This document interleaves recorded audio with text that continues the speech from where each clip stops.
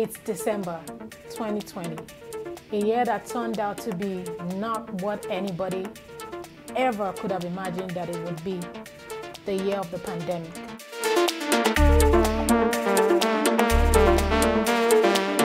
Hi everyone, and welcome back once again to my channel. It's Shecheme, and I'm really happy to be with you today. Why am I happy? I'm just always happy. But basically, sincerely, it's the year 2020, the year of the pandemic, and this is December. So I'm pretty much really happy about the fact that I'm able to share this month with you. It's the month I was born. My birthday is on the 23rd. I am grateful for that. Another year, to be grateful. I know this year didn't turn out to be the way that we wanted it to be. We didn't start this year with the pandemic in mind. Everybody started this year thinking, oh, I'm going to do this, I'm going to do that. Hence, us all having various kinds of New Year's resolutions. We said Happy New Year today, wrote down our resolutions. Some people don't write it down. Some people just have it in their mind. Oh, this is what I'm going to achieve this year. But I know that a lot of people this year had plans that involved other people.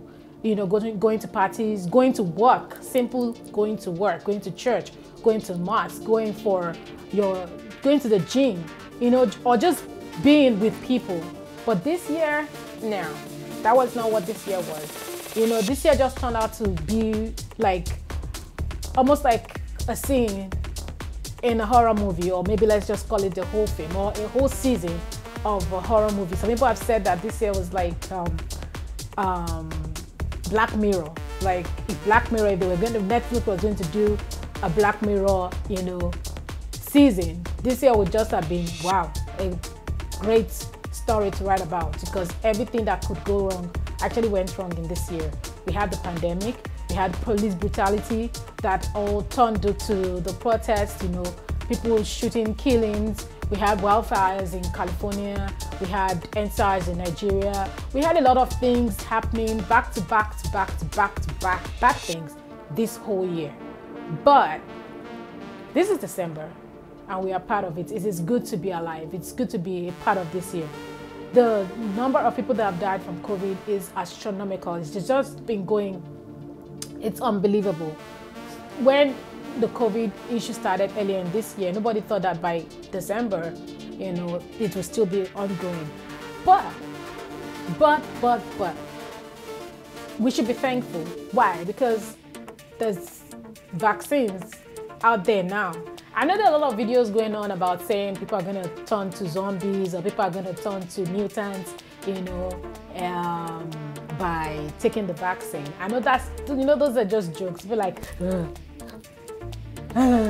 it's just so funny. I've seen a lot of videos going on like that with different, things like that. But, at this point, we're just grateful that there's actually a vaccine, or there are vaccines out there that people can take, and they rolled out in China already, and next week they're rolling out in UK, and I'm guessing later this month they're going to be rolling out in the US, and before you know it, by early next year, most people will have been able to be vaccinated. I know there are a lot of conspiracy theories going on about what the vaccine is, people are going to be turning to mutants or whatever. But like I said, let us be thankful, Let us be thankful, let us be grateful. So today's topic, what I want to talk about today is pretty much gratitude. Gratitude is just, having the attitude of, thankfulness, of appreciating the little things, of showing kindness to others, opening the door for somebody, is so little, but you don't know how far that goes. Smiling at somebody, helping somebody with their groceries. I know that this year, a lot of people showed a lot of help to people that were unable to provide for themselves, because a lot of people lost their jobs. A lot of churches, like my church, Epic Church, we had various drives. They still do it it's still ongoing, where they go out to help people, give people foodstuff, groceries, help people do their shopping. I know a lot of people that will check on older people. All those things, helped a lot of people get through the hard times of this year. A lot of people lost their jobs, I know, but at the end of the day, the help they got from the community that they're in kind of really helped them to go through the year. I just want us to cultivate the attitude of gratitude. I'm not playing on words, it just happened. Yeah, but you know, counting your blessings, number one, paying it forward, helping somebody in your environment. And you know, studies have said it also that when you show gratitude, you're not just helping that person, or you're not just helping anybody that is a recipient of, you know, your help or your smile. You're helping yourself too, because it has been said that gratitude releases some happy juices that actually, you know, reduces this depression. It also reduces anxiety, and it just makes you feel better. So for your own well-being too, why not adopt why not adopt, you know, attitude of gratitude? Another way to cultivate, you know, the attitude of gratitude is you just have a journal, gratitude journal. A lot of people I know have gratitude journals. So, you know, get a journal and write things you are always thankful for each day. You could do that in the morning, just write it down, or later in the day or at night before you go to bed, just write all the things that happened that day and what you're thankful for. Do not dwell on the negatives, dwell on the positives. You know, like the book Secrets, I don't know if you've read it. That book actually helped me a lot. You know, it says there's a frequency you send out there when you are positive about things. You send out the positive reading, and the world is run for a reason. That's what I say. So what goes around comes around. What you send out comes back to you. So when you do good, good will come back to you. It's the law of the land. It's the law that the world was created with. You know, you don't plant corn and reap cassava. So plant corn, you reap corn. So plant good, you reap good. So basically, write down your what you're thankful for. Just get a journal and write things down. Some people also, you know, go in front of their mirrors every day and say positive things to themselves. That helps a lot too. It helps a lot of people. You can do that, you know. Go in front of the mirror and Shekeme, I'm thankful for you because you are healed and happy. And thank you for you because this is year 2020. You're able to see 2020. You're able to see the last month. I'm thankful for you. You know, I'm thankful for you because you're not in the hospital. You just say those things that you're thankful for, and by the time you say those little things, you know, over and over again, you just realize, you know, the things that you seem or you feel are serious or hard, they just melt away in the background. So gratitude. Another attitude to cultivate is to smile more. Smile, you know, and even when you don't feel like smiling, by the time you smile and smile and smile, at the end of the day, you just feel better.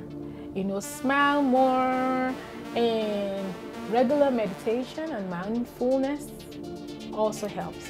So you meditate, so you project yourself, you know, into a happy place, a peaceful place. You might even want to put on a, you know, a scented candle and lovely background music. There are a lot of background music. There are a lot of background music on YouTube that you can actually listen to, and you just let go. Let the calmness take over. Breathe in, breathe out. You know, rhythmic breathing. And you know, at the same time, you just say those things that you're thankful for in your mind. That helps a lot. So, as the year runs to an end, let us cultivate and adopt the attitude of gratitude. Celebrate the minor accomplishments. Write down, you know, things that you're grateful for. Smile often. Volunteer to help somebody. Positive affirmations. And just meditate on those things that make you happy, you know. And like I said, the key of happiness is in your hands. You own the key to your happiness. One of the things that you can do is to adopt the attitude of gratitude, and that's just a key, one of those things that will definitely bring you happiness. So I want to say thank you, you know, for watching my video today. I appreciate you all. And I'll see you in the next video. Do not forget to like and subscribe. I had this, actually had this I won't call it wishful thinking. I was really optimistic that I would get 1,000 subscribers by my birthday. I don't know how possible that is right now. I don't even have up to 300. But the thing is, for those subscribers I have right now, I'm thankful. I'm grateful. Thank you to every single one of you. You can share my videos if you want, and those that are watching that have not subscribed, you can subscribe too. I would appreciate it. But you know what? For everyone watching today, I'm just grateful for you. Thank you. And see you in the next video. Bye. Annyeong.